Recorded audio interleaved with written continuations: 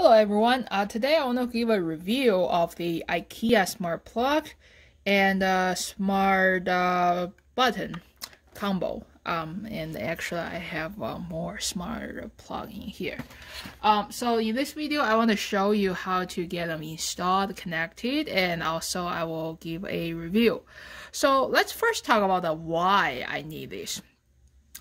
So in one of my previous videos I mentioned that I'm planning to replace all the light switches of my house with a smart switch. Most of the light switches in my house, they have a neutral wires. So with the neutral wire, I replace them with a TP-Link smart switch. It's pretty easy, straightforward. I had some previous video talking about how to use TP-Link switch. However, there are two switches in my house that somehow do not have a neutral wire.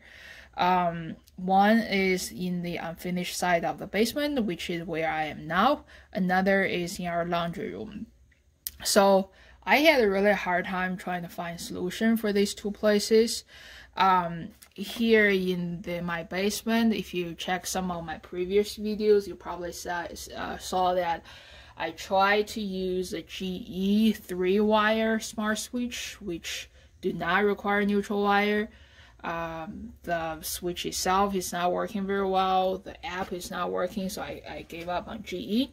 And then I tried Lutron switch. That's another brand that's famous for not requiring neutral wire.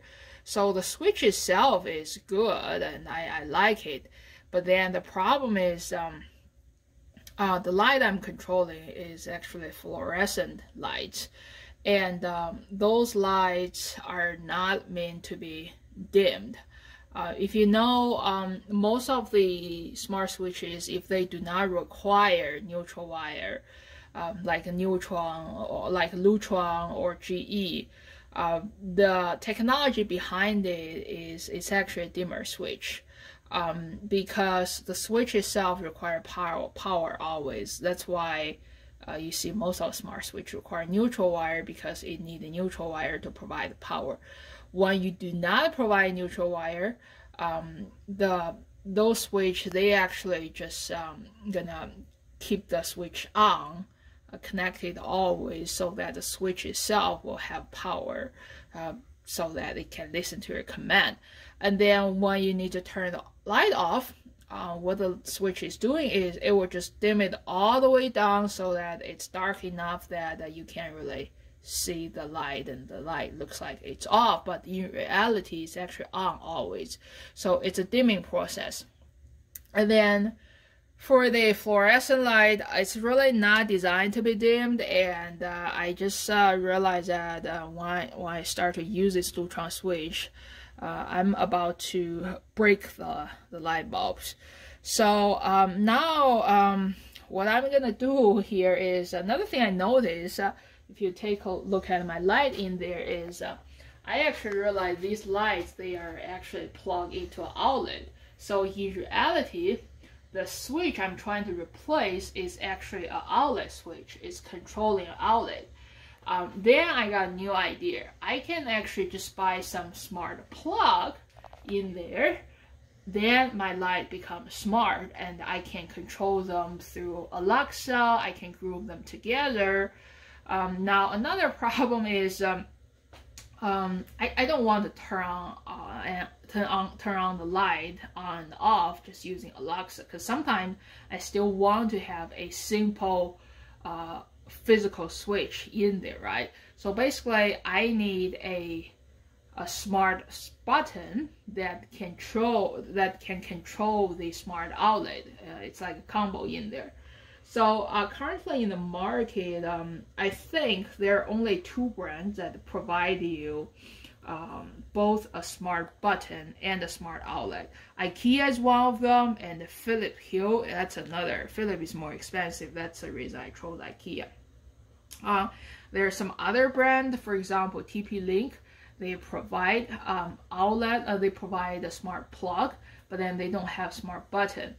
And then the problem is I actually tried the TP-Link smart plug, and I couldn't find a smart button that works, because you actually cannot integrate the smart button in Alexa. For example, if you buy the smart button from IKEA, and if you try to use this button to control something through Alexa to another brand of smart plug, Alexa do not give you that option. So the only chance I have is really I need to buy the same brand that provide both the smart plug and smart button in there. So all right, now let's take a look and see how they works. So I think first I'm gonna do is I will just simply plug this smart plug in there, and I will take a look at the manual to see how to get them connected. Alright, you can see I plug the smart plug in. It's controlling the light now, and then the smart button that comes with it, it actually they are automatically connected already. So as you can see, I can just push the button. Now the light is off. I push it again. Now the light is on. Now next, what I'm gonna do is I will start to connect the smart plug into the IKEA app. So to do that, you actually need the IKEA hub, which I already have because I use IKEA smart blinds. But if you do not, that's actually some extra cost in there. Alright, let me show you how to do it. Alright, now I'm gonna show you how to get everything connected. So the way most of the IKEA smart products work is you usually first need to connect the remote to the hub, and then you connect your device to the remote. That's how they synchronize together. Now, so the first thing is I'm gonna try to add a new device. You cannot just start to connect the outlet before the switch is connected. Oh, it's actually this one, on-off switch dimmer. Yeah, it's with this one. Open the back of the, yep. Quickly press the button inside the on-off switch 4 times to reset it after. All right. 1, 2, 3, 4. All right, and wait 10 seconds. 1, 2, 3, 4, 5, 6, 7, 8, 9, 10. Okay.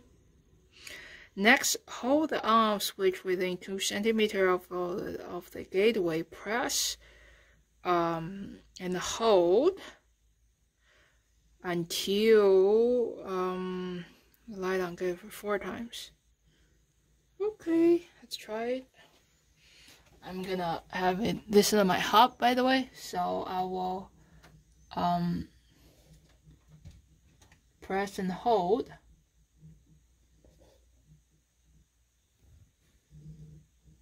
Alright. Now see my app, it says device find. Please wait a moment for confirmation. So it's trying to connect. Alright, let's see. Perfect. The on-off switch is now connected. Okay, I'm gonna rename because this is my basement.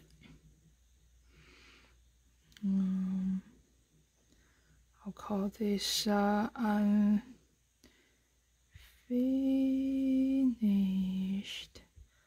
site lights. Okay.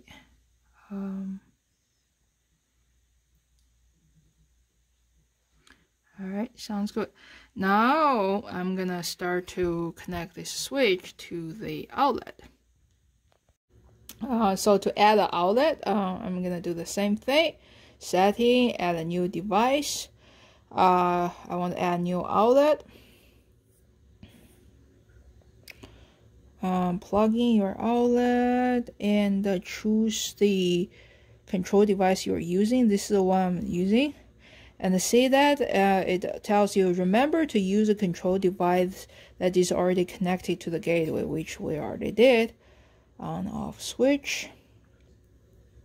And so I'm just gonna hold this very close to the outlet for at least 10 seconds.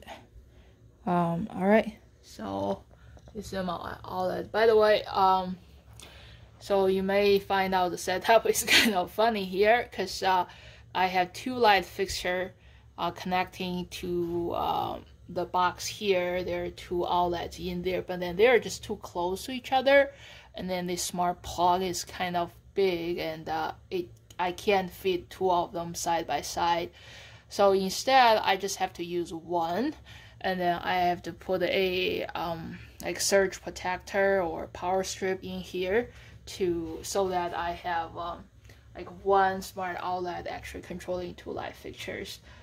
So anyway, I'm gonna hold them very close to each other and for at least 10 seconds.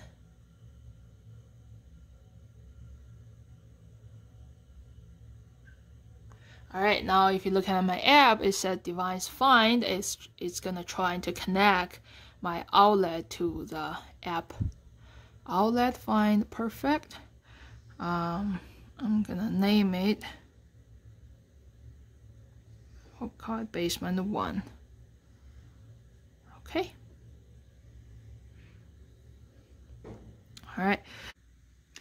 Alright, so this is another smart plug in the basement, because together I have 3 light fixtures, and as I showed you, I have one outlet controlling 2 lights, and then this is last one in there. So now I just need to add the last outlet to my app using the same remote, so that in the end I actually use the same remote controlling all 3 lights together. So I'll add new devices. I'm gonna add outlet. This is switch I'm using, and same drill.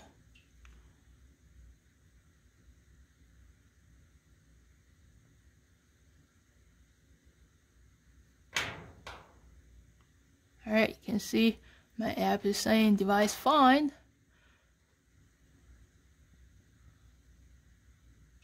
Alright, I'm gonna rename it. Alright, I'm gonna call it a basement 2.